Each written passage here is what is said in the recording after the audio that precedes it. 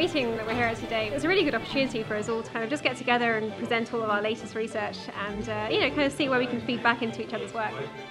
So that includes people working on the instrument teams on ExoMars, for example, as well as all the scientists doing all the background science as well, feeds into this mission.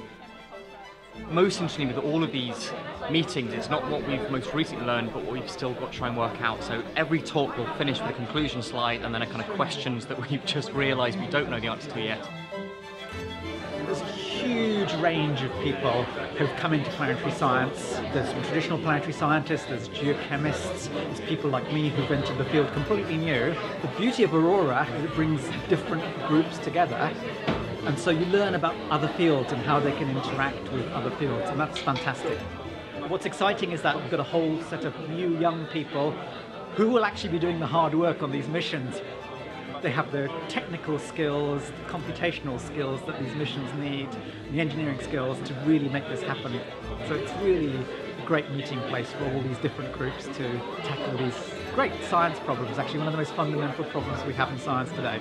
It does bring home a certain reality in the sense that you get a much bigger picture. It's very easy when you're just working on your own particular line of research to kind of get very focused on one particular thing. So yeah, when you get to see everybody else and see all the talks that people are presenting, it just it gives a really nice sense of the big picture of the whole endeavour. It's getting very exciting because, of course, we're close to the first mission of a European landed rover on the surface of Mars as part of an international effort that's now been going on for decades to understand the past history and habitability of that planet. Ultimately, I think we will soon be able to answer that question. Was there, and possibly is there even, life on Mars? Sometimes I find it incredible that I'm actually working on active space missions. The fact that the work I'm doing at the moment is, in even just a small way, contributing to the ongoing endeavour of searching for life on Mars and just exploring the environments that exist just within our own solar system, let alone elsewhere. I find it very fulfilling to be part of this whole story. When we look at the planet Earth and we look at everything around us, we can see an abundance of biology and life.